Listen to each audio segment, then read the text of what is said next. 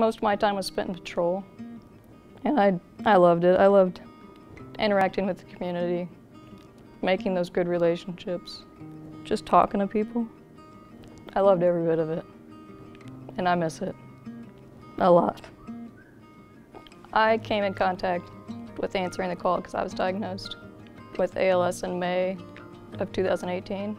ALS is a neurological disease that you lose the ability to eat, breathe, talk, and essentially you're trapped in your own body. And mine started with breathing and my left foot. So I lost my ability to walk first. But really since January of 19, kind of wrote it out and done well. So I'm thankful to be doing as well as I am.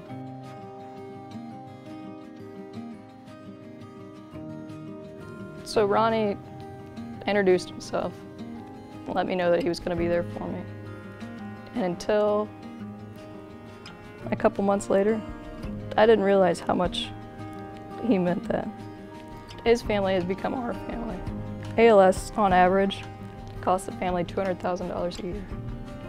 And right off the bat, he was there to relieve that burden and let me know that he was going to be there. And that's huge. We had a party at my station, and Ronnie was there and presented me with a check. It was pretty special. Still working for the police department, so I'm very grateful for that. I watch videos before they're released to lawyers, so I still have a purpose. Get up and get out of the house every day, so I'm very thankful for that.